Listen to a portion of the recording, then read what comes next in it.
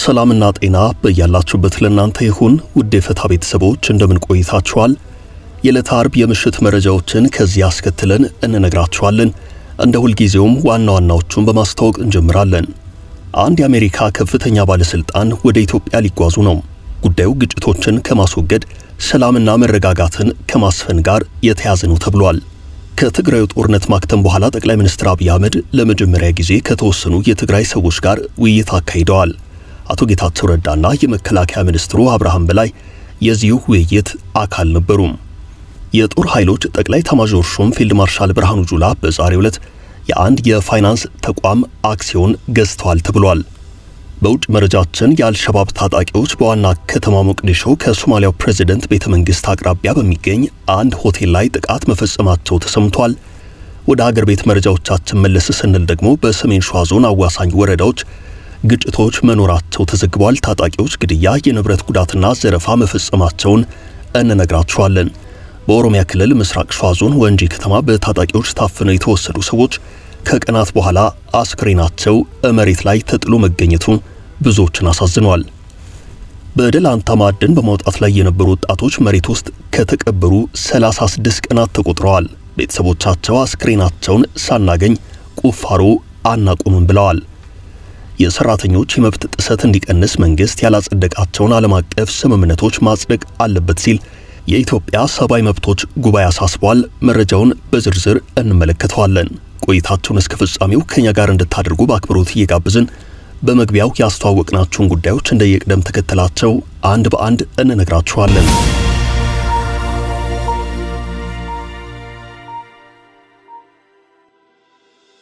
አሜሪካ ከፍተኛ ባለስልጣናን ወደ ኢትዮጵያ ልትልክ ነው ከቅርብ ጊዜያት ወዲህ ከግጭትና ሰላምን ከማስፈን ጋር በተያያዘ ኃላፊነት ያላቸው የአሜሪካ ባለስልጣናት ወደ ኢትዮጵያ እግር አብዝተዋል የአፍሪካን ቀንድ ብሎም የኢትዮጵያን አለመረጋጋት በእጅጉ ያሳሰባቸው ይመስላል ተደራደሩ ተነጋገሩ በማለት በመንግስት ላይ ጫናውን እያሳረፉ ነው መንግስትም ከጠቅላይ ሚኒስትር አብይ አህመድ ጀምሮ በተዋረድ እስካሉ አመራሮች ድረስ ተፋላሚ ኃይላት ጥሯቸው እንነጋገር እያለ ነው የአሜሪካ መንግስት ከትግራይ አንጻር የፕሪቶሪያውን ስምምነት ተግብሮ ከኦሮሚያ አንጻር የተቋረጠውን የሰላም ድርድር አስቀጥሎ በአማራ ክልል በኩል ደግሞ ከፋኖ ኃይላት ጋር ተደራደሩ ያለ ይገኛል ከሰሞኑ የአሜሪካ የአፍሪካ ቀንድ ልዩ መልእክተኛ ማይክ ሐመር የአፍሪካ ጉዳዮች ረዳት ሚኒስትር ሞሊፊ አዲስ አበባ የቆዩ ሲሆን በቅርቡ ደግሞ አንድ የአሜሪካ ከፍተኛ ባለስልጣን ወደ ኢትዮጵያ ይጓዛሉ ተብሏል መረጃውን ይፋ ያደረገው የአሜሪካ የውጭ ጉዳይ መስሪያ ቤት ነው በአገሪቱ የውጭ ጉዳይ መስሪያ ቤት የግጭትና ማረጋጋት ኦፕሬሽን ቢሮ ረዳት ጸሐፊ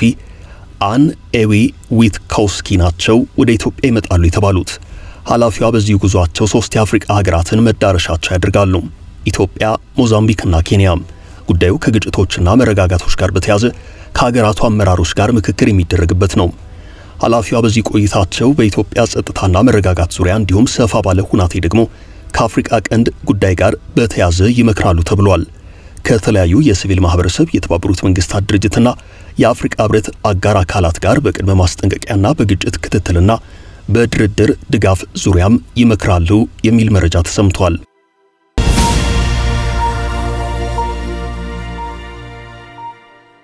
የጠቅላይ ሚኒስትሩና የትግራይ ተወካዮች ውይይት ጠቅላይ ሚኒስትሩ ከሁለት ዓመታት የትግራይ ደም አፋሳሽ ጦርነት በኋላ ለመጀመሪያ ጊዜ በአዲስ አበባ ከትግራይ የተመረጡ ሰዎች ጋር ተገናኝተዋል ከተወሰኑ ጊዜያት ወዲህ ከተለያዩ ክልሎች ከተውጣጡ ሰዎችና የሃይማኖት መሪዎች ጋር ተገናኝተው ሲወያዩ የታየ ሲሆን የትግራይ ሰዎችም ባለተራ ሆነዋል ጠቅላይ ሚኒስትሩ ከተወካዮቹ ጋር ውይይት ሲያደርጉ የክልሉ ጊዜያዊ አስተዳደር ፕሬዝዳንት አቶ ጌታቸው ረዳና የመከላከያ ሚኒስትሩ አብርሃም በላይ ተገኝተዋል ጠቅላይ ሚኒስትሩ ከጦርነቱ በኋላ ወደ ትግራይ የሄዱበትም ሆነ ከትግራይ ሰዎች ጋር ማለትም ከክልሉ ተወላጅ ነዋሪዎች ጋር ገጽ ለገጽ የተገናኙባቸው አጋጣሚዎች አልነበሩም የትግራይ ጊዜያዊ አስተዳደር ፕሬዝዳንት አቶ ጌታቸው ረዳ ከአውሮፓ አዲስ አበባ ከገቡ በኋላ በአፍሪካ ህብረት የፕሪቶሪያው ስምምነት አፈጻጸም ግምገማ የተሳተፉ ሲሆን ቆይታቸውን በአዲስ አበባ አራዝመዋል ጠቅላይ ሚኒስትሩ ከትግራይ ሰዎች ጋር ውይይት ካደረጉ በኋላ በማህበራዊ ትስስር ገጻቸው እንዲሚል መልእክት አስፍረዋል የዛሬው ውይይት ከትግራይ ክልል ተጉዘው ከመጡ የህብረተሰብ ተወካዮች ጋር በተለያዩ ጠቃሚ ጉዳዮች ላይ የተካሄደ ነበር በትግራይ ክልል ሰላምና ልማትን ለማስገኘት ያለን ቁርጠኝነት ሁልጊዜም ጽኑ ነው የዛሬው ውይይታችንም ይህንኑ የጋራ ዓላማ ለማሳካት ተጨማሪ አቅም የሚሰጥ ነው ብለዋል ከጠቅላይ ሚኒስትሩ ጋር የሚወያዩት የተለያዩ የህብረተሰብ ክፍል ተሳታፊዎች እንዴትና በምን መልኩ ነው የሚመረጡት? የሚያነሷቸው ጥያቄዎች ምን ያህል የህብረተሰብ ውክልና ያላቸው ናቸው የሚለው ጉዳይ ማነጋገሩ እንደቀጠለ ነው። ይህ በእንዲህ እንዳለ በትግራይ ክልል 657 ትምህርት ቤቶች እስካሁን ትምህርት የተጀመረባቸው እንዳይደለ የክልሉ ትምህርት ቢሮ አስታውቋል። በርካታ ተማሪዎች በክልሉ ከትምህርት ገበታ ውጭ የሆኑት ከድርቅና ከሌሎች የተለያዩ ሰው ሰራሽና ተፈጥሯዊ ጉዳዮች ጋር በተገናኘ ነው። ይህንንም የክልሉ ትምህርት ቢሮ ኃላፊ ዶክተር ኪሮስ ጉሽ ለአሃዱ ሬዲዮ ተናግረዋል።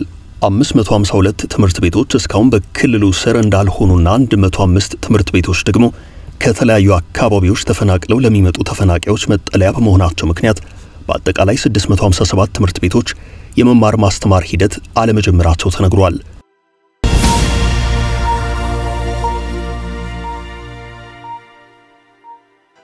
የሰሜን ሸዋ ዞን አዋሳኝ ወረዳዎች በግጭት እየታመሱ ነው።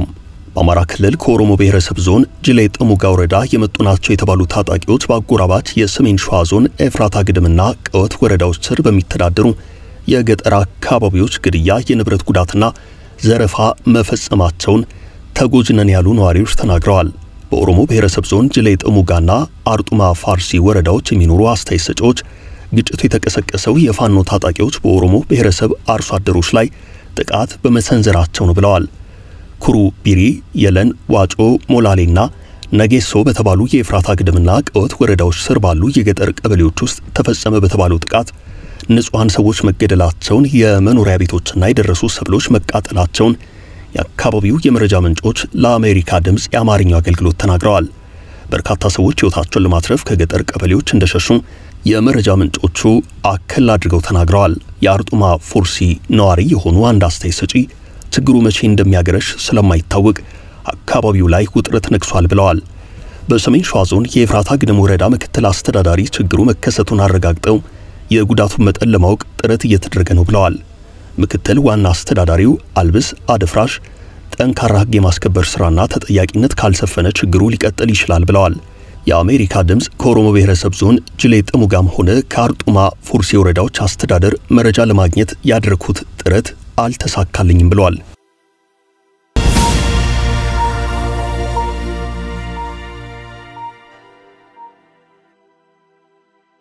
ወንጂ ከባድ ሐዘን ላይ ናት። በኦሮሚያ ክልል ምስራቅ ሸዋ ዞን ወንጂ ከተማ በታጣቂዎች ታፍነው የተወሰዱ ሰዎች ከቀናት በኋላ አስክሬናቸው መሬት ላይ ተጥሎ መገኘቱ ተሰምቷል። በጥቃቱ የተገደሉት አምስቱም ሰዎች የወንጂ ስኳር ፋብሪካ ሰራተኞች ናቸው። ከ6 ቀናት በፊት በታጣቂዎች ታፍነው ተወስደው የነበረ ሲሆን በታጣቂዎቹ ተገድለው መንገድ ላይ ተጥለው ተገኝተዋል። በኦሮሚያ ክልል አሳሳቢ ሆኖ በቀጠለው እገታ የንጹሃን ዜጎች ሕይወት እየተቀጠፈ ነው። የዝቋላ መነኮሳት እገታና ግድያ የቅርቡ አሳዛኝ ክስተት ነበር።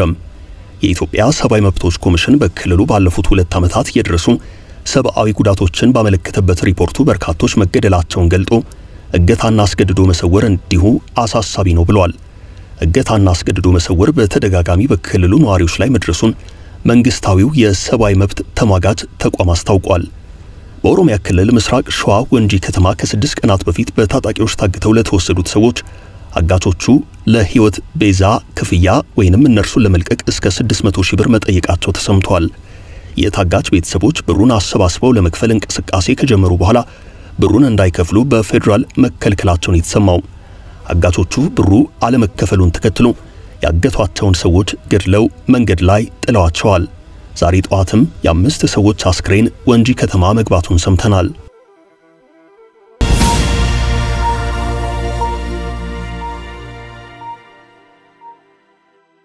ጠቅላይ ኤታማዦር ሹሙ የአንድ ተቋም አክሲዮን ገዙ። ፊልድ ማርሻል ብርሃኑ ጁላ በዛሬው ዕለት የአንድ ተቋም አክሲዮን መግዛታቸው ተሰምቷል። ይህ አክሲዮን ማህበር የአድዋ ድል ማይክሮ ፋይናንስ አክሲዮን ማህበር የሚል ስያሜ ያለው ነው። ተቋሙ ማይክሮ ፋይናንስ ሲሆን የሰራዊት አባላትና ቤተሰቦቻቸው በመስሪያ ቤቱና በልማት ድርጅቶች ተቀጥረው የሚሰሩ ሲቪሎች አክሲዮን መግዛት እንዲችሉ ተደርጎ የተቋቋመ ነው። አክሲዮን ማህበሩ ወደ ስራ ሲገባ ለሰራዊቱ የተቀማጭ ገንዘብ ቁጠባ፣ የተለያዩ የብድር አገልግሎቶችን በመስጠት ሀብት እንዲያፈሩ ያግዛቸዋል ተብሏል። የመከላከያ ሰራዊቱ ብቻ ሳይሆን ከሰራዊቱ ጋር የሚሰሩ ሌሎች የፌደራል የጸጥታ ተቋማትም ጭምር የዚሁ አክሲዮን ባለቤት እንደሚሆኑ ታውቋል። ይህን አስመልክቶም ፊልድ ማርሻል ብርሃኑ ጁላ በዛሬው ዕለት የዚሁ ማይክሮ ፋይናንስ አባል ለመሆን አክሲዮን መግዛታቸው ታውቋል። ምን ያህል አክሲዮን ገዙ በምን ያህል ብር የሚለው ግን ግልጽ አይደለም።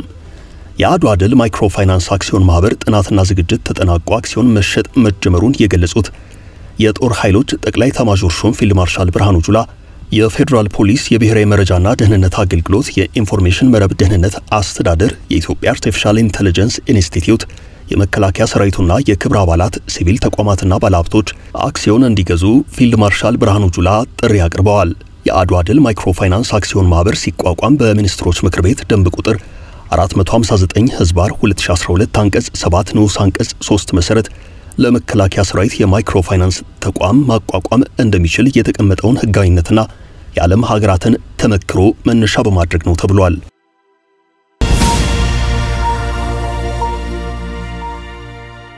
አስክሬን ካላገኘን ፍለጋችንን አናቆምም። በአማራ ክልል ደቡብ ወሎ ዞን ደለንታ ወረዳ 18 ቀበሌ ልዩ ስሙ አለዋት ተብሎ በሚጠራ ስፍራ ኦፓል ማዕድን በማውጣት ላይ የነበሩ ወጣቶች መውጫቸው በአለት ከተደፈነ 36 ቀናት ተቆጥረዋል። ኦፓል ማዕድን በማውጣት ስራ የተደራጁ ወጣቶች ጥር 29 ቀን 2016 ዓ.ም ምሽቱን በቁፋሮ ስራ ላይ እያሉ እንደተናደባቸው የማህበሩ ቡድን መሪ መኳንንት ለጌ ለአልአይን ተናግረዋል።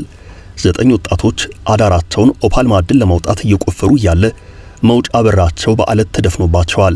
ከዚያን ጊዜ ጀምሮ የአካባቢው ህዝብ ቤተሰቦቻቸውና የመንግስት ተቋማት ወጣቶቹን በህይወት ለማትረፍ ጥረት ሲያደርጉ ቆይተዋል። አስክሬናቸውን ሳያገኙ ቁፋሮ እንደማያቆሙ በደላንታ ወረዳ መሬት ውስጥ የተቀበሩ ቤተሰቦቻቸው ተናግረዋል። ቦታው አለታማና ለመረዳዳት አስቸጋሪ በመሆኑ ምክንያት የተደረገው ጥረት ውጤታማ አልሆነም። አሁን መንግስትና የአካባቢው ማህበረሰብ ጥረታቸውን ሙሉ ለሙሉ ማቋረጣቸው ተነግሯል።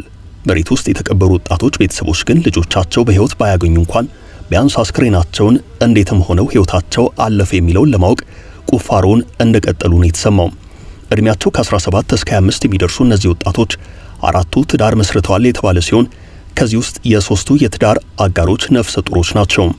ቁፋሮ 1 ዓመት ቢፈጅ እንኳን የልጆቹን አስክሬን ሳናገኝ ቁፋሯችንን አናቆምም ያሉት ቤተሰቦች እስካሁን 80 ሜትር ድረስ እንደተቆፈረ ገልጠው ወጣቶቹ የተቀበሩት 150 ሜትር ላይ እንደሆነ ተናግረዋል።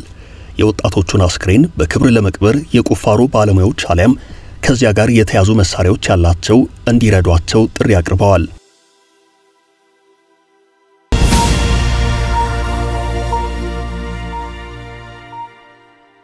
የኢትዮጵያ መንግስት የሰራተኞች ሰብአዊ መብቶችን አስመልክቶ ዓለም አቀፍ የስደተኞች ድርጅት ILO ስምምነት እንዲያጸድቅ የኢትዮጵያ ሰብአዊ መብቶች ጉባኤ ጠየቀም። ጉባኤው መንግስት ስምምነቶቹን ቢያጸድቃቸው የሰራተኞች መብት ጥሰትን መቀነስ መከላከል ያስችላል እንዳለ የታወቀ ሲሆን መንግስት ልዩ ልዩ የህግና የተቋማት ማሻሻያዎችን ሲያደርግ መቆየቱን ሀገር አቀፍና ዓለም አቀፍ ህጎች በኢትዮጵያ ላይ ገዢ ቢሆኑም አሁንም ድረስ የሰራተኞች መብት በልዩ ልዩ መንገዶች እየተጣሱ እንደሚገኙ ተነግሯል። በእነዚህም በዋነኝነት በስራ ቦታዎች ላይ የሚፈጸሙ ጾታን መሰረት ያደረጉ ጥቃቶች፣ ዝቅተኛ የክፍያ ወለል ያለመኖር፣ በቤት ውስጥ ወይንም ለቤት ውስጥ በሚደረግ ስራ ላይ በተለምዶ የቤት ውስጥ ሰራተኞች ላይ የሚፈጸሙ ጥቃቶች፣ የስደተኛ ሰራተኞች ፍልሰትንና በችግር ውስጥ የሚደረግ ስደት ተጠቃሾች ናቸው። ስምምነቶቹ የሰራተኞች ድርጅት ስምምነት ቁጥር 97 190 131 እና ሌሎችንም በማንሳት በሀገሪቱ የሚገኙ ሰራተኞችን መብቶች ይበልጥ የሚያስከብሩና የሚያስጠብቁ ይሆናሉ ተብሏል። ኢትዮጵያ ዓለም አቀፍ የሰራተኞች ድርጅት ካወጣቸው ዓለም አቀፍ ስምምነቶች ውስጥ 23 ስምምነቶችን ያጸደቀች ሲሆን ከ10 መሰረታዊ ስምምነቶች ውስጥ 9ኙን፣ ከ4 የአስተዳደር ስምምነቶች ውስጥ አንዱን፣ ከ177 ቴክኒካል ስምምነቶች ውስጥ 13ቱን አጽድቃለች። ይህ ማለት በፌደራል ህገ መንግስት አንቀጽ 9(4) መሰረት እነዚህ ዓለም አቀፍ ስምምነቶች የሀገሪቱ ህግ አካል ሆነው ይቆጠራሉ። በ2015 ዓ.ም የሰራተኞች ቀን በአደባባይ እንዳይከበር መታገዱን ተከትሎ የኢትዮጵያ ሰራተኛ ማህበራት ኮንፌዴሬሽን በርካታ ጥያቄዎች በመኖራቸው ለጠቅላይ ሚኒስትሩ ደብዳቤ በመጻፍ በአካል ተገኝቶ ውይይት ማድረጉ አይዘነጋም። በዚህ ሳምንትም የሰራተኞች ጥያቄዎች ሳይመለሱ እየቀጠሉ በመሆናቸው አስፈላጊ ሆኖ ከተገኘ ለጠቅላይ ሚኒስትሩ በደብዳቤ ጥያቄ እንደሚቀርብ ሰምተናል።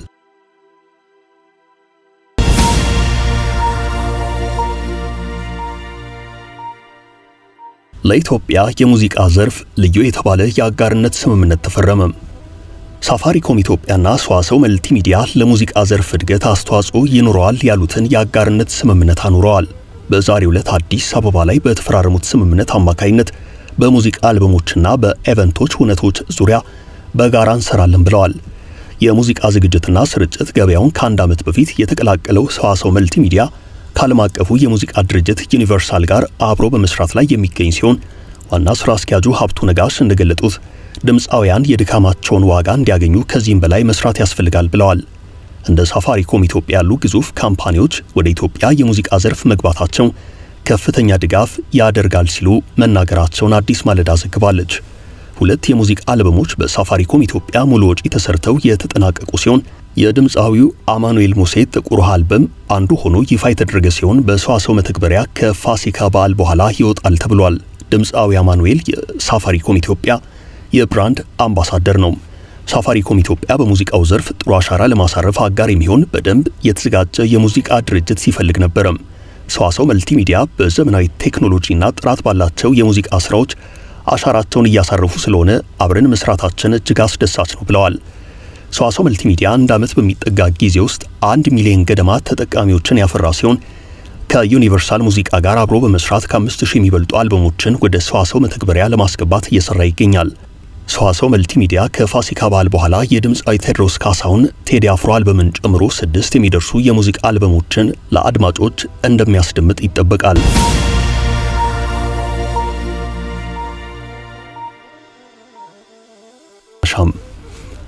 አልሸባብ በሶማሊያ ፕሬዝዳንት መቀመጫ አጠገብ ጥቃት አደረሰም።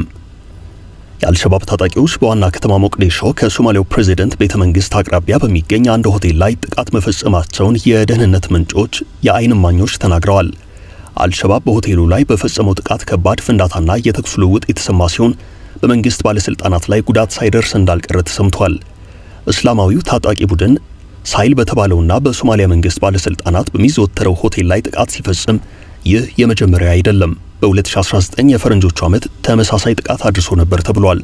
በሆቴል ውስጥ ፍንዳታና የተኩስ ድምጽ መስማታቸውን የተናገሩ የአይን እማኞች ታጣቂዎቹ በሆቴል ውስጥ መሆናቸውን ለሮይተርስ ዜና ወኪል ተናግረዋል። በጥቃቱ 4 የሶማሊያ ፓርላማ አባላት ቆስለዋል የተባለ ሲሆን ሆኖም የሀገሬው መንግስት በዚህ ጉዳይ ዙሪያ ይህ ዘገባ ተጠናቅሮ ለእናንተ ጆሮ እስከደረሰበት ሰዓት ድረስ አስተያየት አልሰጠም።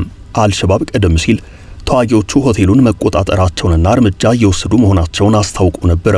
ውድ ቤተሰቦቻችን ለዛሬ ያዝንላችሁ ርዕሰ ጉዳዮች እዚህ ላይ ቋጨን። ላይክ፣ ሼር እና ኮሜንት በማድረግ ለቻናላችን ድጋፋችሁን መግለጽ እንዳትዘነጉ እያልን ከሌሎች መረጃዎች ጋር ደግመን እስክንገናኝ